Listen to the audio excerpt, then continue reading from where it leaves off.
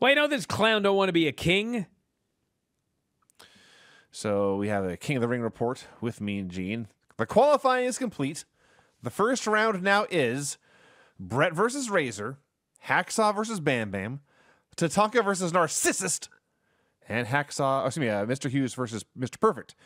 And as noted, they didn't mention here on... What a bizarre fucking bracket. Can you read those matches one at a time again?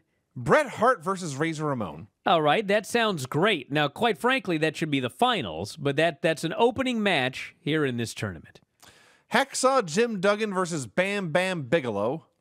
That does not sound like a good match at all.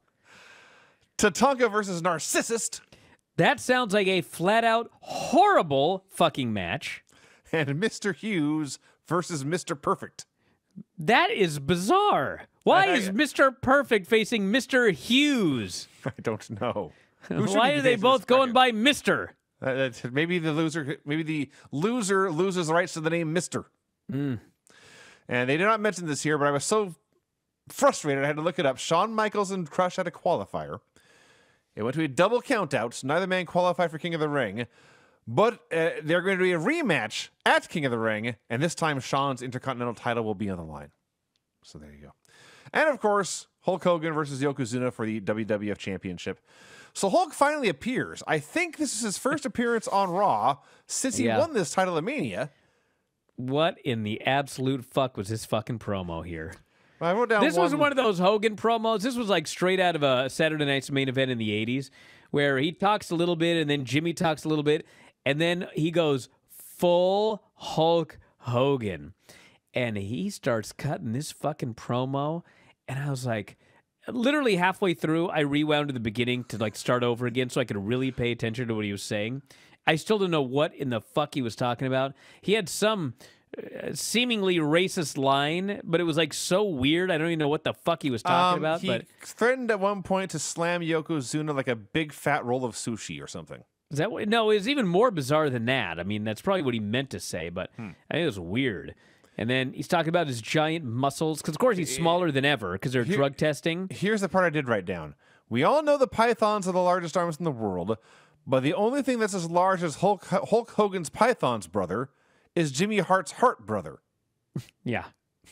I was like, I thought I knew where it was going. Thankfully, I didn't. But no, then he goes, the 24-inch pythons are bigger than ever. And he flexes biceps, and I'm like, those aren't bigger than ever. And then he goes, the striations of my triceps. And then he calls it the pectoralis. The pectorials. The pectoralis. No, he called it the pectoralis. He totally fucked it up. Yeah. Oh, my God. Who wrote this? Braun Strowman?